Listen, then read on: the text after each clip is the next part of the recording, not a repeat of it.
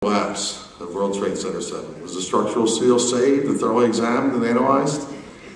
Did NIST really get any? Well, they tell us they didn't, as you heard Kevin discuss, although I know at least one NIST representative was on site in the yards picking through the steel, and that was John Gross. And he was involved in these reports, yet none of the steel was saved.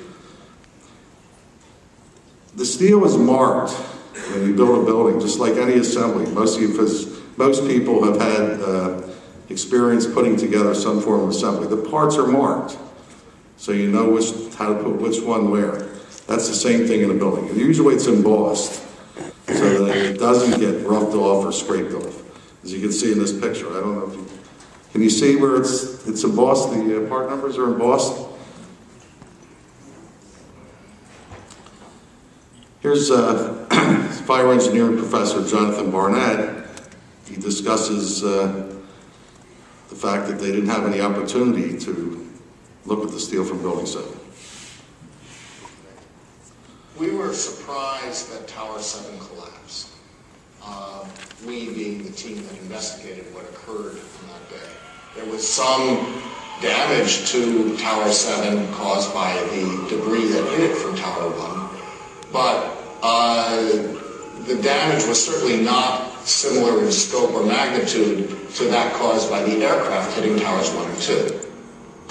When you have a structural failure, you carefully go through the debris field, looking at each item, photographing every beam as it collapsed and every column where it is in the ground, and you pick them up very carefully and you look at each element. We were unable to do that in the case of Tower 7. So why? Why weren't they able to do that? I didn't take this out of context. There were no additional comments by Dr. Barnett as to why they weren't able to examine the steel from this clip. This was a History Channel clip. The narrator did step in and after his comments and say that the steel was removed for search and rescue. But as you can see, there was a clear line of demarcation between Building 7 and the Twin Tower complex. Beasley Street shows you that. Even if they did have to take it away, why didn't they save it?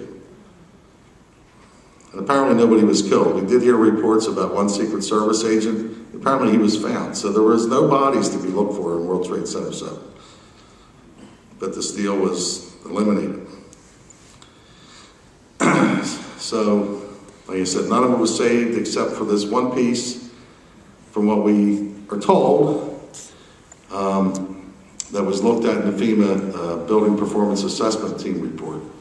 And in that one, they found the intergranular melting and recommended that NIST should pick up on that, which they never did. And of course, here's NIST's statement that no metallography could be carried out because no steel was recovered from World Trade Center 7. They just compared the properties to other World Trade Center steels. But that's not the point. You're not looking at it to determine the properties. We already know that. That was in the specifications. You're looking at it to see if there was tampering. That's what fire investigations are all about. You don't need to look at the steel to test it and see, oh, did it have the properties we needed? That's done during construction or beforehand. Nobody does a failure analysis by not saving physical evidence. Nobody. If you were in a private industry and you did that, you'd be out of business. You'd be taken to court if you tried to do a failure analysis without saving physical evidence. A lot of people are upset by this, and fire engineering, the editor for Fire Engineering Magazine, Bill Manning, wrote scathing articles about it. And I think there were some 9/11 victims' family members. I think Sally Reinhardt protested. There was her and other people that protested. They went to Rudy Giuliani's office, or the Office of Design and Construction, and protested this. And they just said, we thought it was prudent to get rid of the steel. I mean, it's ridiculous. And I think it's worthy of an investigation in and of itself.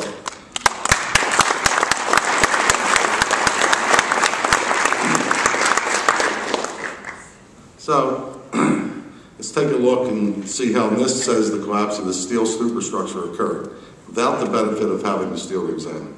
And I want you to look at this. This shows the the skeleton of this building and look at the enormous grid of steel that's put together here. And that sort of tells you why no steel frame, that's why I'm using the term superstructure. It's not just a roof with trusses. It's a superstructure. It's a grid of steel. Well, they say, and this is, there's a little bit of overlap between what Kevin presented and myself, but it's probably good for you to see a couple times. So they say that these beams expanded and pushed this girder off its seat on this column and caused that floor to fall down, collapsing 8 other floors below it, leaving column 79 unsupported laterally enough to cause it to buckle. And that precipitated the entire interior to progress progressively. First, from column 79, if I can look at this, from column 79 back to 81, and then that's north to south, and then east to west. They say the entire interior collapsed first and left an exterior shell, which then collapsed on its own due to its own being overloaded by its own weight. That's what they say. Of course, they claim there was no shear studs on the girders. Kevin already mentioned that to you. And then there's an inset there where I just put up a typical shear stud installation. And just to explain again how shear studs work, I think everybody understands. We put 2 planks of wood together, and then we pushed on them in the middle. You can imagine how the one plank on the outside, it's got a different radius of curvature than the one on the inside, and there will sort of be some sliding movement between them. But when you nail the boards together, they'll bend on the same axis. They'll stay together. That's what shear studs do. They make the concrete slab act with the beam, as though you took another plank and put it on the one plank. It makes it stronger. So when there are no shear studs, it makes it a weaker system. And they're denying that there's any studs on the girder. At least now there are. So they also go and say in their report that the lateral stiffness of that girder is much less than the axial stiffness of the beams, the 4 beams or 5 beams framing into it from the east side. And they actually say 2 things.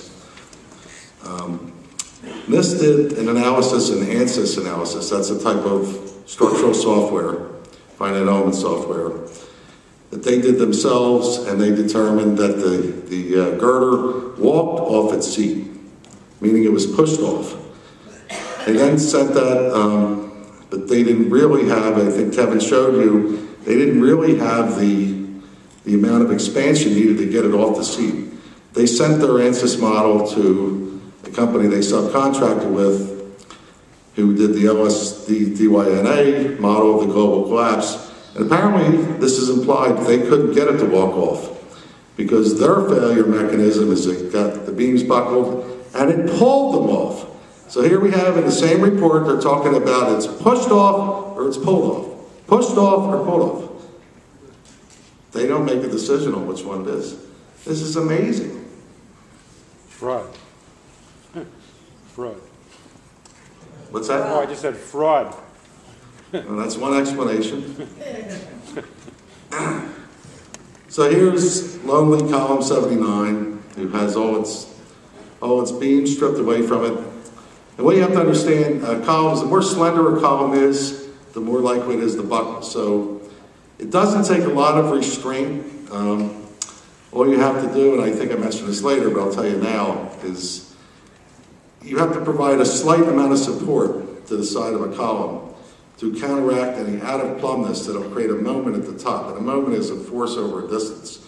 If the loads are off-center a little bit, it'll tend to want to buckle it. So you just push on a little bit, and it's only like 0.6% of the axial load. You got to push on it from the side. That's it. It's not very much. But anyway, they say that the column 79 was, after these floors collapsed down 8 stories, the column 79 was unsupported for 8 floors.